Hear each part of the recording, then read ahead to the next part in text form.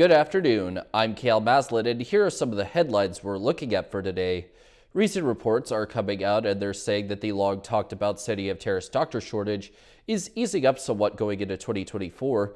The building once operated as a clubhouse that was owned by the Nanaimo area version of the Hells Angels was torn down recently. Some other reports have revealed that the District of Kitimat's councilors have decided to approve a compensation raise for themselves. And the province of BC will be launching a hotline during the spring to refer victims who dealt with racially motivated attacks to counseling as well as other support services.